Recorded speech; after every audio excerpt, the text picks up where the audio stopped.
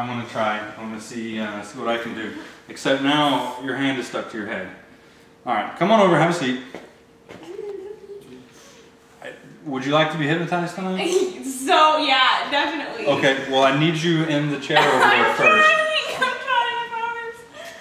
All right, I'll tell you what. The next time you take a drink, the cup is gonna be stuck to your lips. Come on over, have a seat, and we'll do some hypnosis.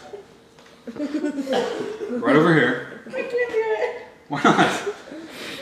Here, hand me your cup. No. Hand me your cup, please. No, I can't do it. I just taking just a drink.